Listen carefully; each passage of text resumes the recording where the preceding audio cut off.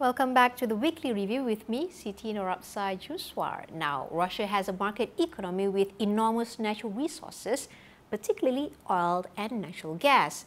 It has the 10th largest economy in the world by nominal gross domestic product and the 6th largest by purchasing power parity, PPP. Oil export earnings allowed Russia to increase its foreign reserves from $12 billion in 1999 to $597.3 billion on August 1, 2008, the third largest foreign exchange reserve in the world. So I had a chance to talk to Russian Federation Trade Representation, Deputy Trade Representative Maxim Burov on Russia's emerging economy and the move of diversifying the country's portfolio. All right, so Maxim, can we start off with the first questions? Russia has been experiencing rapid growth over the years. What are key factors that contributed to the growth? And maybe you can talk about the major sectors that actually have a valid relationship with Malaysia in terms of trade. Okay, thank you for your questions. First, thank you for coming for the time, because Ramadan is as we know, is a very difficult period for Muslims, and when it's coming to the end, it's much more it's high important. Celebration, it's like Christmas. Despite that, thank you for coming again.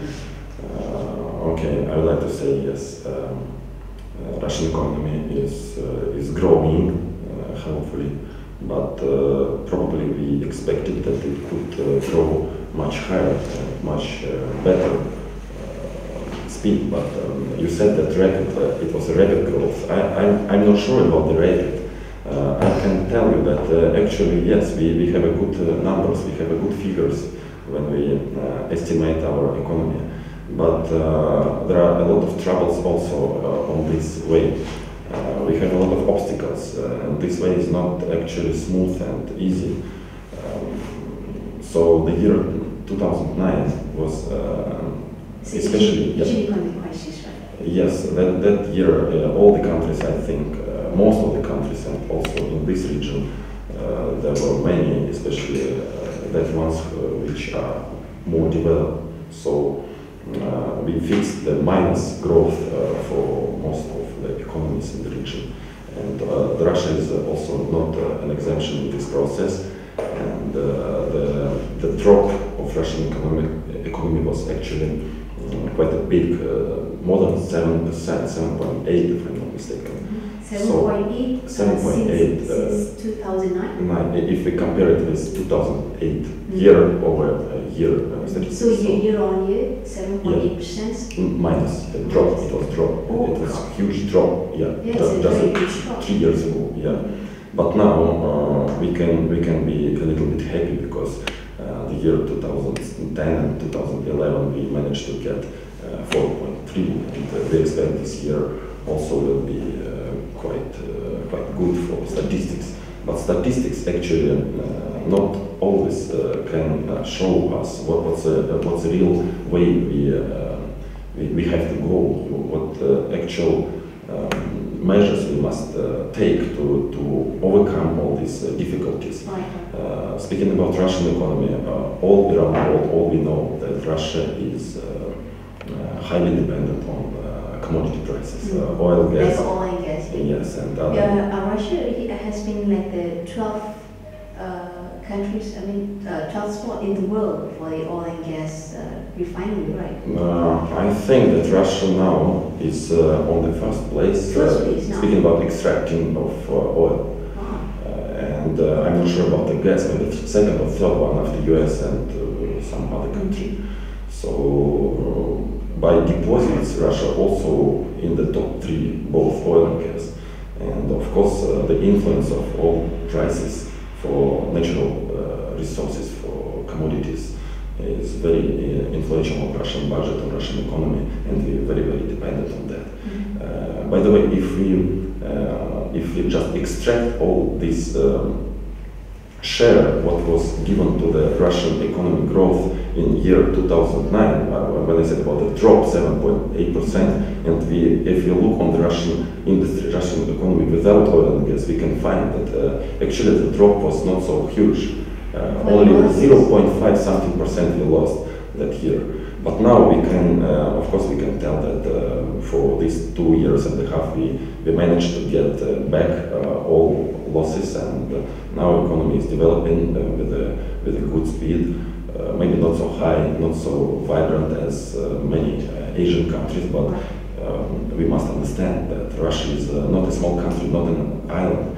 I can compare with Singapore because it's very close to Malaysia. Yeah, it's not a Singapore, Russia. The climate is very difficult. The weather condition is something incredible. The territory, the infrastructure expenses, everything is absolutely different.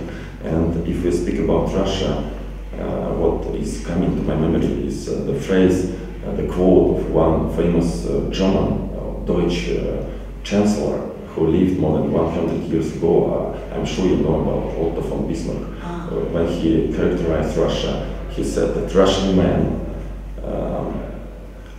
harnesses the horse slowly, but drives them very, very fast. Do you understand the meaning? That we are very, very slow in preparation in all what we do from the first. But when this machine, when this locomotive will be in a good speed, we will go straight, and hopefully there's no real obstacles. So that's what happened in the oil and gas sector? I'm speaking about Russian economy, not about oil and gas.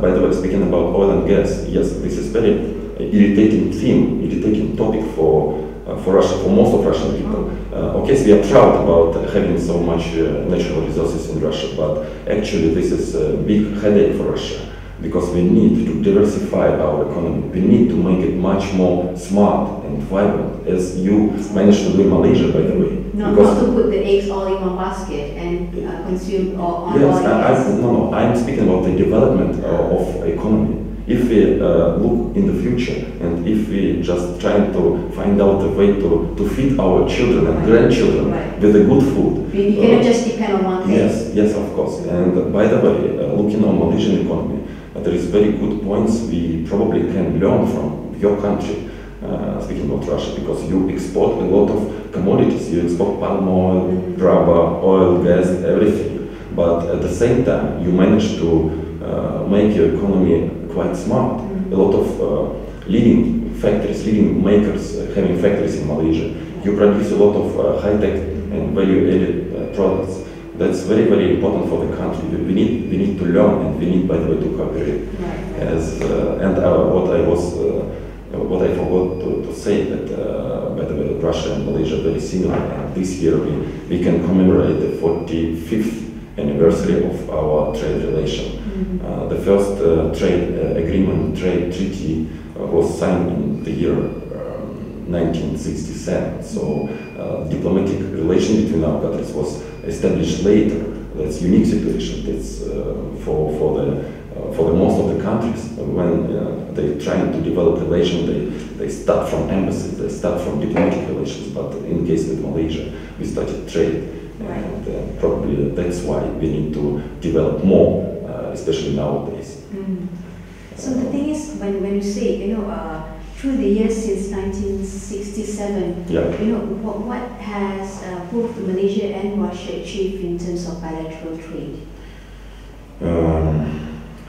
Till now, unfortunately, I'm so sorry to say that, but actually we have a huge potential which is needed to be filled up much more. The bilateral trade between our countries is less than $2 billion US dollars per year. That is year on year? Year on year statistic, trade over, I'm speaking of trade turnover. So last year data shows us that we achieved only 1.935. This is because of what?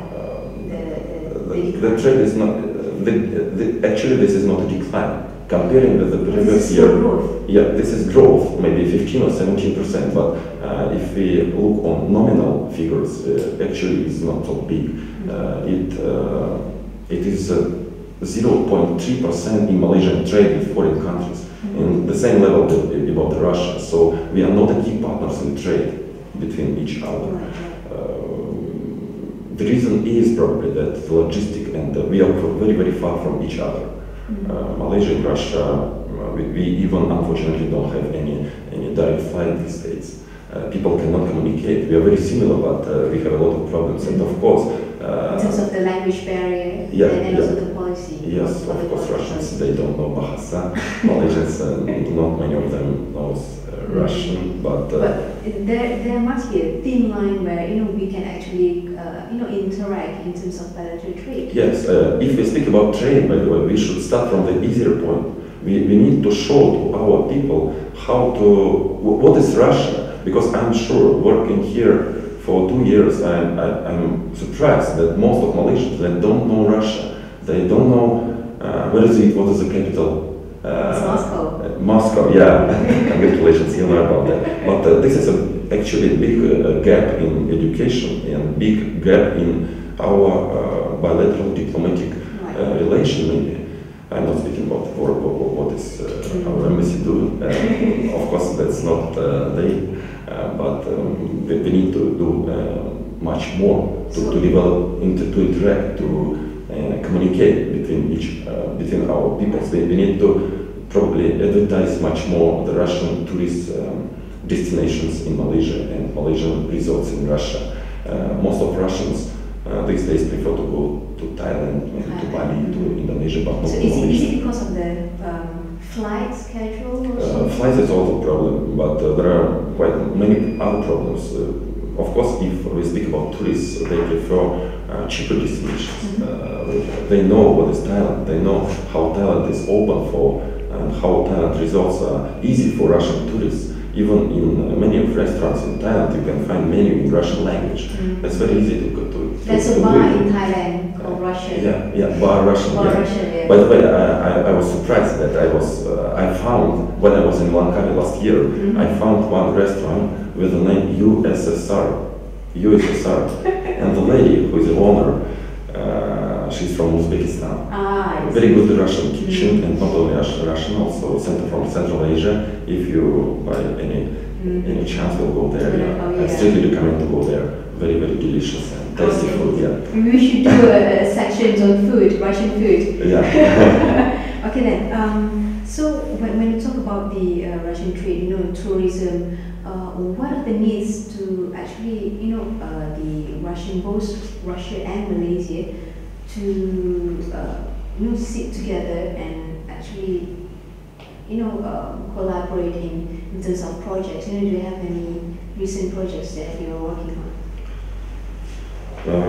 Tourism is a very important field and very important sector to develop. But actually, we, as a part of as a Russian trade representation, we are not involved in the process of developing this destination. But as far as I know, in Russia we have a special agency, tourism agency. This is like a status like a ministry, but a little bit lower.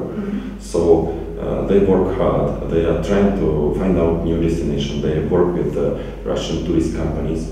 By the way, we have employees in our staff in trade representation who came originally initially from this agency, and they can, maybe in the future they can help us to develop these, because actually tourism is very important for our two countries, and we need to get much more collaboration between maybe agencies and ministries, government authorities of Malaysia and Russia. As far as I know, last year the Minister of Tourism of Malaysia, Ms. Ngu, right? She was in Russia, and she was actually very surprised and very happy to see how it goes in Russia. What is Russia actually as a country, as a tourism destination, and a good opportunity for Malaysians to see to Russia on the spot in the country, inside the country, is to maybe to use not so many events left, but this year Russia is hosting APEC Preparation Forum. Is there any chance that the Russian embassy can sponsor us to go for the APEC? I'm not sure about sponsorship. You should better go to the embassy and ask them. But what I can tell you that many Malaysians this year visited many Russian cities. That was not only in the capital in Moscow, that was in St. Petersburg, in Russian Muslim region, by the way, Tatarstan, the capital is Kazan, That was a meeting of ministers responsible for trade, and Minister Mustafa was there, and as far as I know, he was also very delighted by all things there. And the last event and the most important and significant one we will hold next month, early September, in Vladivostok. That will be a summit, the Leaders Week. So Prime Minister of Malaysia hopefully will go as well.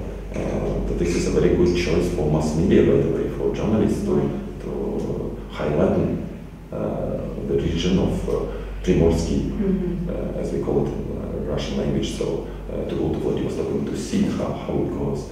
There are a lot of actually natural opportunities for tourism development.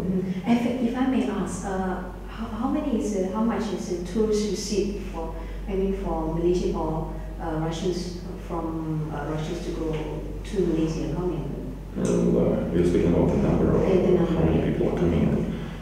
I'm not sure about this statistic. Maybe just a couple of thousand per year. And the problem is, by the way, as I have already mentioned, that we don't have any direct flight. That was a period of time, 3 or 4 months. One of the big Russian companies, they had a test regime of flights, charter flights, so once a week.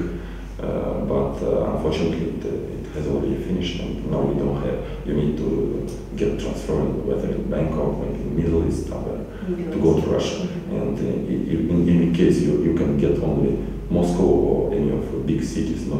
It's difficult to get with just one stop to any of Russian regions. You must have a transfer, right? Yeah. Because as far as I got in Malaysia, if you really wanna understand what is really Malaysia and real Malaysian people, you should better go to outside of KL, outside of big cities, right? To the small kampungs, to talk to actually very friendly and very smiling people who are living there. That's something incredible. When I talk to such people, I can understand that we are very, very similar with Russians. We in mentality, not only in economy, but everywhere. So that's a point, I think. Tune in to the Weekly Review next week as Maxim Burov talks about Russia's 2020 strategy and is the country competitive enough to be on par with other nations?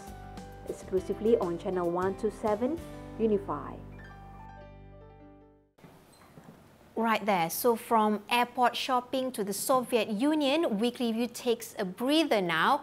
Don't forget to send us your feedback on the show at weeklyreviewcapital@gmail.com or #weeklyreviewcapital on Twitter. Our Facebook page is up and running, so you can reach us there at facebook.com/weeklyreviewcapital. We'll be right back after these messages.